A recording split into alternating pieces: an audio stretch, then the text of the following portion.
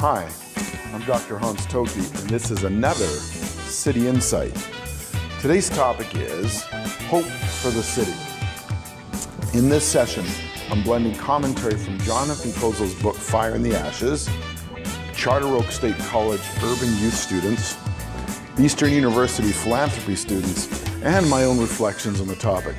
But there's so much more than could be said about hope, but this is one reflection of many in a large number of things that have been written about this.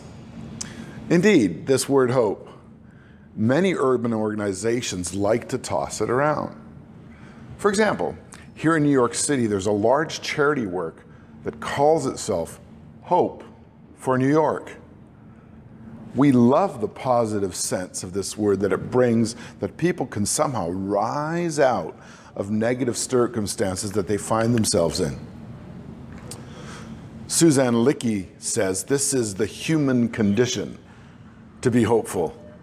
Lucy Rivera says hope is more than a word. David Massenberg, hope is about seeing the light in the end of the tunnel. How do we maybe define hope in other ways? Well, we believe that the American dream says that humans can do anything we put our minds to and we can do it well, as Rivera articulates. If people have hope, it can drive them to rise out of the circumstances they live in. There is this feeling that something good is going to happen. There's a belief in this positive future.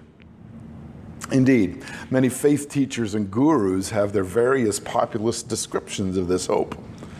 Possibility thinking, the purpose-filled life, the good life. You can make it, so can I. Some synonyms, not cinnamon, synonyms. Say that 10 times if you can. Optimism, expectation, aspiration, so many other words. Well, Jonathan Kozol in chapter 7 of Fire in the Ashes, he demonstrates how hope is derived by youth having others in their lives who believe in their success and that success is possible. Kozol states that they are the children of hope, survivors. They never give up and they never quit. These are the children of hope. These are survivors. The children of St. Anne's are. In the book, he shows how Anne and Leonardo have hope despite being in the inner city. Hope is reflected, for instance, in Anne's parents giving her an opportunity at education. Her parents are willing to relocate in order to help their daughter achieve. There is this move from hopelessness to hopefulness. However, this requires discipline. Ansi, the mother, is this feisty character that was intelligent and self-taught. And she shows this resilience of how urban people, they gain their place in the survival worlds of the street. They learn this resilience. She shows such persistence. This persistence creates an innate desire for her children to rise out of poverty and from hopelessness to hopefulness. Leonardo's story is one that brings a living example of how parents are driven for their kids to achieve and being disciplined, and in doing so can really make a difference in their lives. Leonardo's story shows us how people do not have to be driven to live by the code of the street or how they are here in the city, but they've often learned the code of the street and rise out of it. Intelligence and determination are translated into Leonardo having a happy, structured, and educated life that helps him achieve and go on to college. Again, changing this mindset from hopelessness to hopefulness. Hope creates resilience to overcome the troubled environment. This is illustrated in the stories of both Anne and Leonardo, and is reflected in the way that both Leonardo's and Anne's parents are driven to the other side of hope. Catherine Kaminsky says it this way: an optimistic attitude shifts to a positive direction that builds perseverance and shifts morals and values. Indeed, there's a change in mindset when one goes from hopelessness to hopefulness, even though in the midst of the current circumstance, it might seem hopeless, but I'm hopeful. Love is benevolence and giving of oneself to the other. Benevolence is a driving force in creating hope. The hope that comes from giving help cannot be underestimated among urban youth and in the inner city. Charity is more than just a simple word of philanthropy. Benevolence gives the idea of benefiting someone else at the expense of oneself. We see this in Nancy and in the way she gives herself to the other, mother to daughter. Let's define then philanthropy, of this giving. It comes from two Greek words. One, philia, for love, the other, anthropos, human.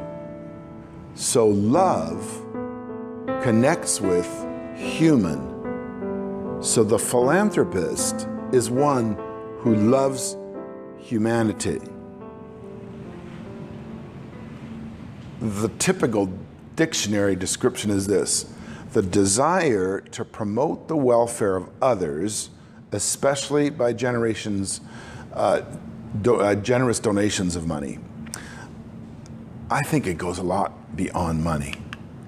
So let's take a connected word to philanthropy, and this is benevolence or beneficence.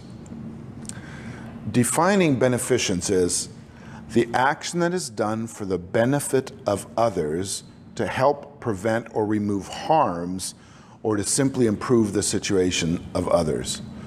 Benevolence, its partner, the morally valuable character trait or virtue of being disposed to act to benefit others.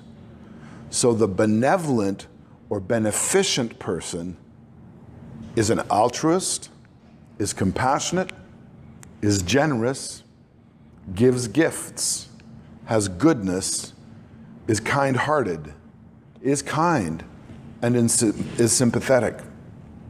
It's not a person who has animosity, is greedy, is mean, is selfish, is spiteful, or unkind. You can see how philanthropy and beneficence and benevolence are the antithesis of some of the characteristics we see in the troubled inner city, but also among many of us, really. There is this continuum of beneficence ethics.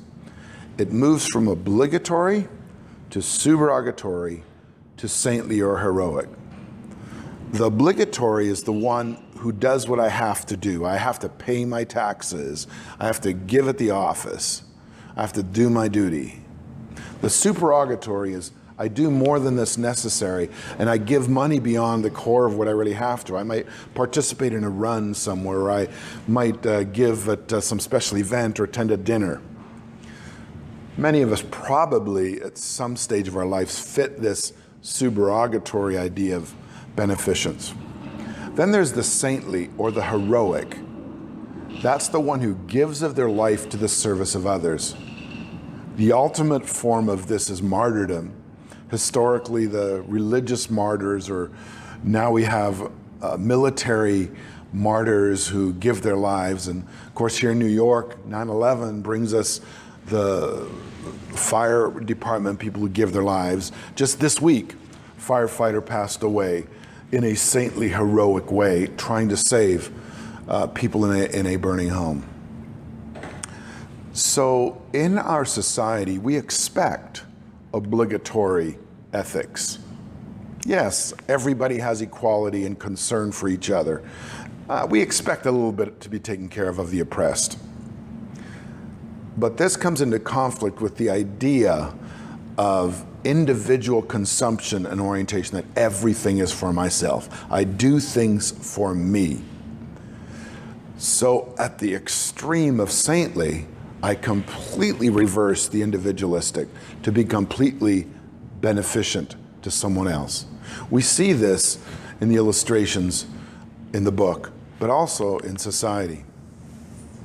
The Jewish Shema lays it out this way, that we create a shalom, or a symmetrical life of well-being, where the heart, soul, mind, strength, and neighbor are all blended together. The heart is spiritual, soul the emotional, mind the intellectual, strength the physical, neighbor the community. This symmetrical life of well-being. I benefit others to create peace. It's more than just not fighting. It's this whole orchestrated life. The Christian application of Shema: care for the widow, the orphan, the foreigners, the supererogatory giving of my houses and my homes, the obligatory that I have to give a tithe or an offering at a meeting, or I am heroic in giving of my life. Indeed, a Christian would say that Jesus is the one of heroic beneficence. Buddhist philanthropy brings this concept to the quest to end human suffering and a quest for compassion. So for some of us, this is not a practical application into some obligatory frame or free creed, but really it's a subjective aesthetic of being a compassionate person. So I don't just do it out of duty, I do it because I am. So the Buddhist ethical life is this philanthropic frame of being for the other. The Dharma in Hinduism brings us that suffering is universal. Suffering, as opposed to pain, exists because of our attachments to greed and self-centeredness and selfishness. So if suffering is universal, then I'm selfish. Our egocentric attitude, our possessiveness, our greed can be overcome and it can be rooted out. So the Dharma says we root it out, and we accomplish this by following the simple, reasonable, eightfold path of behavior of thought in word and deed, which really is creating a sense of otherness, that I'm beneficent, I'm philanthropic, I'm giving to the other. Well, how does this apply to you and I? This great lesson that we see in the inner city families that give to their kids to rise out from hopelessness to hopefulness. While it is compassion and action together. So the Buddhist would say compassion without practical action is a negative result. It's pointless. But the Buddhist-oriented other person has a giving lifestyle to alleviate suffering to the positive result. To a Jewish person, this is giving alms to the other, indeed cash gifts. In some of our Muslim temples, there will be a cash box where you give cash at the back without any name tag, no tax receipt, no nothing. Why? Because it's best to give of our wealth just simply as an action of compassion. And so in all these different religious philosophical beliefs, there is this idea that hope comes from compassion and action. It's not just this guru idea of possibility thinking or living this purposeful life for myself. In this selfish world where people keep things for themselves, the stories of the inner city of hope for charity and love drive us to become a motivator for the rest of us. The devotion of a love of a son or daughter from a parent who's a survivor of the street is this powerful way that grows out of the culture of poverty. And hope then is reflected in the lives of urban youth because, why? the support from others like you and I who believe they can succeed. Damien Broomfield says this. Literally, he says, hope is reflected in the lives of urban youth because of the hope they receive from others who care and believe they can succeed. Do you get that? Damien is articulating here, hope comes from what? Others who believe in me. We've heard this a lot, but do we apply it? In conclusion, we need to move from lamenting the poor to celebrating the achievement and resilience of the poor. Indeed, the power of life change that comes from the discipline we see in the city is truly a remarkable thing. Jennifer Tillman says, hope is only a four-letter word, but it is quite mighty. Without hope, many people would not be able to flourish in a world where it's hard to succeed. This is, folks, a direct call to mentors, teachers, workers, philanthropists to commit their lives to build hope into the hopeless. It is such a painful journey sometimes in working with urban youth, but simultaneously such a joyful one. It is this dichotomy of joy and pain working at the same time. In the same day, we can see pain and joy.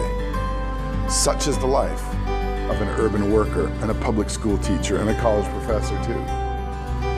We need to be changing the mindset of ourselves and from those we work with, from hopelessness to hopefulness. We all need to be beacons. We need to be the beacons of hope to those in need, helping people to move from helplessness to hopefulness. I'm Dr. Hans Tokke, and this has been another City Insight. I'll see you next time.